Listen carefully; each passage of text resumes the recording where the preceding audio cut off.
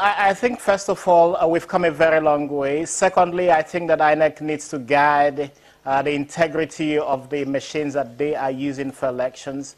Certainly, some of the politicians may have had an interest in demobilizing some of the machines, but INEC, of course, has the backup, which is really to use the incident sheets to report some of these and note and allow for people to come out and vote. The glitches were coming from some of the card reader machines. Some of them were malfunctioning. Some may, in fact, have been demobilized by some of the agents of the candidates who wanted to see a particular scenario play out.